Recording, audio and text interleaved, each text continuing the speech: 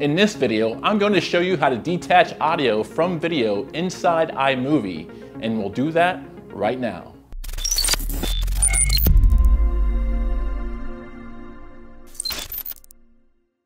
Hey, what's up y'all? This is Brian White and welcome back to VideoZeus. If you want to learn how to spend less time making more videos, start by clicking that subscribe button now. Alright, so today I'm showing you how to detach audio in iMovie, otherwise known as how to split audio and video. Now there will be times during your edit when you want to use a piece of your video without the audio, or vice versa, the audio without the video. And since you're limited on the number of audio and video layers you can have in your timeline, you'll need to know how to detach the audio to save space on your timeline.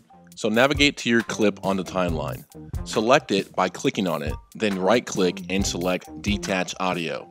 Now you see we have separated the audio layer from the video layer. Keep in mind, if you want to detach the audio, I recommend doing this at the beginning of your edit so you can keep everything in line and undisturbed before you begin cutting away. Another instance might be that you have great audio with your video and you'll be making cuts to your video layer.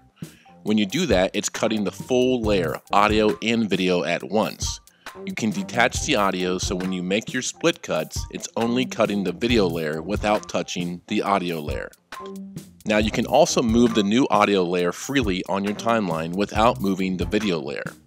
It also enables you to split the audio clip independently of the video clips to perhaps reduce the audio in this piece and then have it back up to full volume on this piece.